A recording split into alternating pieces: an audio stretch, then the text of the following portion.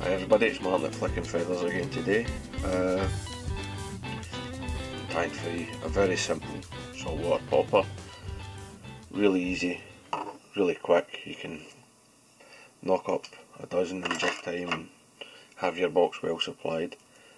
The hook I'm using is the Mustad CK74S SS, and this is a 2/0, and I'll be using a Rainey's popper, saltwater popper in medium, which is fitted to the 2/0 hook. So I'm just going to run on a bed of thread. Any old thread will do really.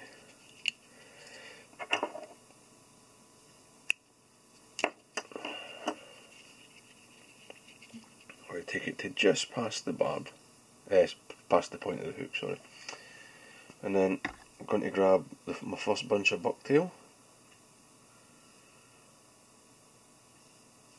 About half a pencil. And just take it into the shorter, low quality fibres. And there's a slight curve in that, so I'm just going to sort of roll the fibres together to sort of line them up so that they're sort of curving into each other to straighten out the clump. And then, as my tying in point, I'll just let the deer hair go slightly around the shank and tie it down. Good, nice tight wraps. Then I'll trim away the waist, and then I'll tidy up.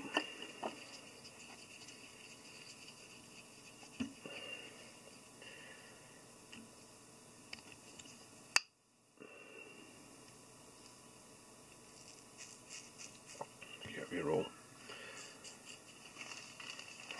Then I'm going to add some flash. I'm using a H2O twist from the Fly Tyers Dungeon. It's basically crystal flash, but you get a really nice long material.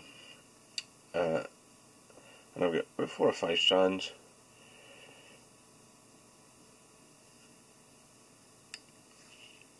And I'll just catch that in, leave it about 3/4 of an inch longer than the bucktail, fold the tag end over, tie it sort of on top and to the side, and then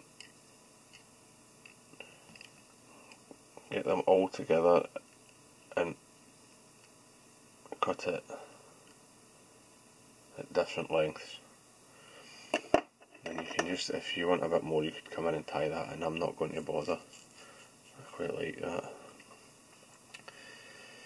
And then, just to sort of finish off the tail, I'm going to add a slightly smaller second clump. You don't really need to. You could easily just leave it at that, but I like to tie two. If I was tying like a mullet pattern, white and grey, then they'd be tying two. So even though this is a single colour, I always just tie them the same way. It makes you a bit more efficient. Alright, so that's the tail tied in. I'll trim this at an angle. That will help to put a bit of a taper into the thread base. And I'll run my thread back towards the eye of the hook. You don't need to go all the way back. Just so there's a bed of thread that lets the glue grip.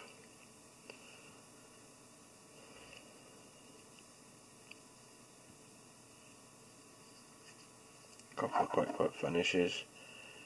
Trim away your excess. You can use various things to attach it. You could use epoxy. I'm going to use a gel type super glue because the kink shank saves you any trouble with like of the popper moving or whatever, and the rainies have a hole down the centre so they can't spring off.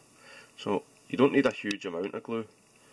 I just want a wee bead from slightly behind the start of the tying thread to just beyond the kink, because it'll kind of get pushed and smeared back as you push the head on, and then just see it there. You can kind of twist it and wiggle it and just keep going, and then when it's in, push it back, and that's you. If you've got a bit of excess glue, which I have, I'll just come in with my bodkin and sort of make sure it's not bunched up at one side, and then I'll just sort of set the angle of the tail the way I like it, and that's basically the popper. All that's left to do is add eyes. You can decorate it with marker pens if you like. So I'm just going to use some flat tape eyes, white. These are 7mm. You could go a bit bigger if you like.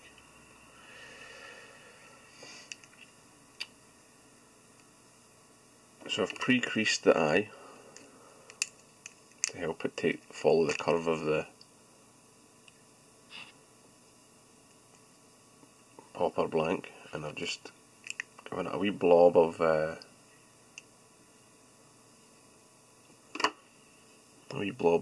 super glue. Then I'll just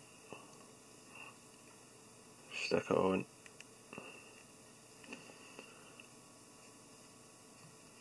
And that's it. Obviously I would repeat the same on the other side, but that's a simple saltwater popper. Good inshore and offshore. Tie them in a range of colours to suit. Tie them a bit bigger, a bit smaller, whichever you like, depending on the fish you're targeting. So I hope that was useful. I hope that you've learned something and enjoyed it. If it was, don't forget to like, give me a thumbs up below, subscribe to my channel and share the videos so that I can keep these coming for you. Thanks very much for watching guys. Tight lines, bye.